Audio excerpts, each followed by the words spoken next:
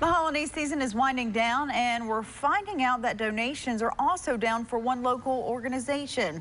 12 News' Alex Love tells us how the Salvation Army can still use our help in meeting its goals. Alex? Jade, the Salvation Army wants everyone to know when you donate to their cause, the money stays in your community as every chapter handles a specific part of the state.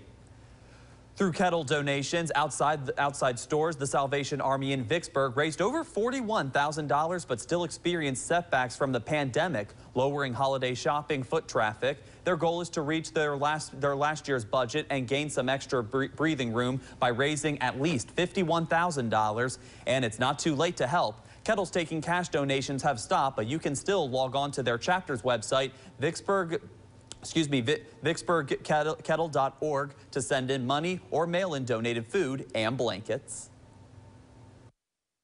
We also take in-date canned goods.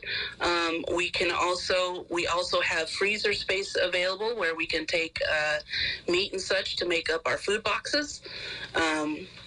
To include to the families that need food. We take in-kind donations at our family store, which we sell, which then goes into direct services as well.